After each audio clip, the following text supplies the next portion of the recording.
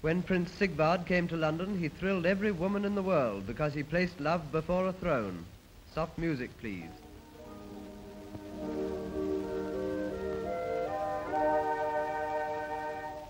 The prince is grandson of the King of Sweden, but royal displeasure and the forfeiture of his succession to the throne have not prevented his marriage at the Caxton Hall, Westminster, to the beautiful commoner, Fraulein Erika Patzek. They are now Mr. and Mrs. Bernadotte. All London turned out to greet the happy pair, and romance stirred even in the frostbitten hearts of the press photographers.